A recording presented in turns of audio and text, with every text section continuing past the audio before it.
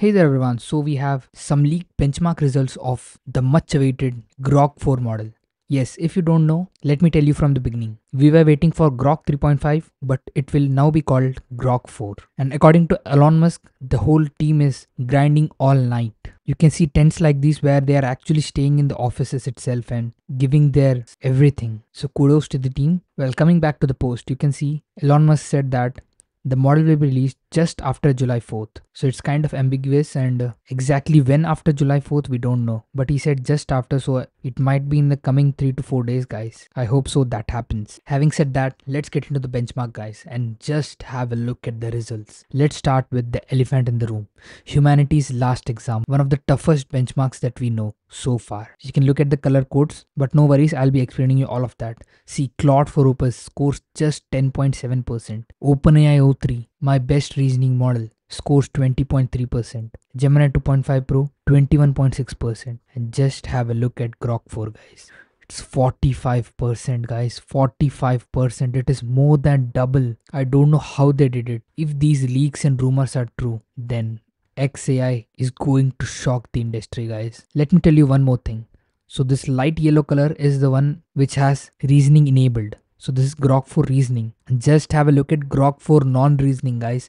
This is a non-reasoning model. It doesn't have lot of tokens to actually think and take time. But even then, it absolutely annihilates the competition, guys. And that is an understatement. These are thinking models taking multiple minutes to come to a response, whereas a non-thinking variant of a model is able to score such high percentage, guys. This model is going to be insane if these are true. Having said that, I have to mention one thing. Humanity's last exam is not about just reasoning questions or just knowledge based questions.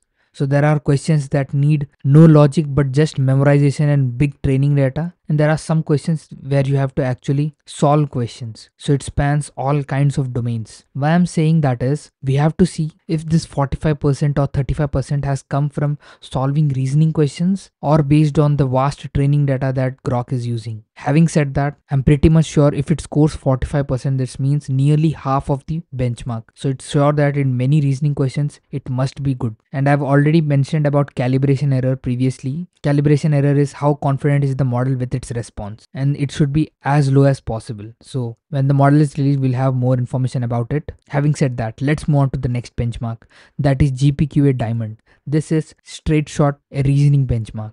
Look at the scores. Opus scores the lowest, 79.6%. And even in my tests, guys, you know, Claude for Opus is kind of competing with Gemini 2.5 Pro. So Claude for Opus scores 79.6%. Gemini 2.5 Pro scores 86.4%. Absolutely brilliant. O3 scores a bit lower here, but the thinking variant of Grok 4 scores 88%, guys. We have to understand the benchmark has nearly saturated, so even getting 2 to 3 points difference is very hard, but getting 88% is absolutely brilliant. What you have to understand is the non-thinking variant is getting 87%, guys. When the non-thinking variant is getting such high scores, this means that the model is truly intelligent and can come up with brilliant performance without using more tokens. Let's look at AIME 2025. You can see Claude 4 Opus is way behind, and that is kind of expected. Claude 4 Opus has been marketed as a coding model by the Anthropic team itself. Talking about Gemini 2.5 Pro, it scores 88%. OpenAI O3 scores 88.9%. So OpenAI models have been very good at max and are leading. Let me tell you, the best model before Grok was O4 Mini, which scored somewhere around 92%. But we are seeing that record also shattered with 95%. What can we say? Absolutely brilliant. Let's move on to SWE bench, and now you can see the colors have actually changed because Grok is specifically releasing a coding model called Grok 4 Code. You can see this kind of screenshot was circulating a lot on the social media, where you already have Grok 4, which is the standard model, and you have Grok 4 Code. It says a model purpose built to be your coding companion. Ask it questions about your code or embed directly into your code editor. So we have two different models, one for coding and another for everything else. By the way, guys, I'm making this video now, but I have already updated a lot of information in my YouTube posts. You know, it doesn't take much time. You can see I've updated this information about Grok 4 and Grok 4 Code 2 days before. So if you want to be informed about what is happening in the AI space and get quick information, you can subscribe to my channel, and most importantly, please hit the bell icon to all. Only then you will be able to see posts like these. So let's get back into Grok 4 code. Here you can see when it comes to Bench, there is no competition. Claude 4 Opus are absolutely insane, and you can see Gemini 2.5 Pro, even OpenAI O3 mentioned with red and yellow, do fall behind. But just have a look. Both the Grok 4 variants, that is the Grok 4 reasoning model, scores above Claude 4 Opus, and even the non-thinking variant is equal to Claude 4 Opus. Guys, across all domains, whether it's pure intelligence measured by humanity's last exam, reasoning measured by GPQA Diamond, Max, or coding, in all fields, Grok is annihilating the competition, guys.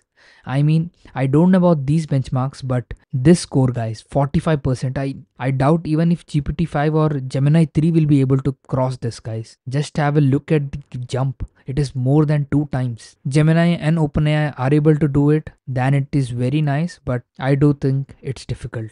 And these numbers are too good to be true, guys. I hope these are true because I'm very eager to actually try such an intelligent model. So I hope I was able to cover all information, guys, and let's wait for the model to release, and I hope they release it in API as well, and the pricing is reasonable. Giving the performance, they will, I think, price it way higher, but we'll have to see. If they price it reasonably, then we can surely have a chess competition between OpenAI O3 and Grok 4. I'm waiting for this, so I really hope they release it in API. Having said that, guys, I'll be tracking what is happening and when the model is releasing, and I'll make sure I cover all the domains, reasoning, max, coding, and tell you how it feels and everything. If you enjoyed this video, please do hit the like button, subscribe to my channel, make sure you hit the bell icon and put the notification to all. With that being said, I'll catch you guys in the next one.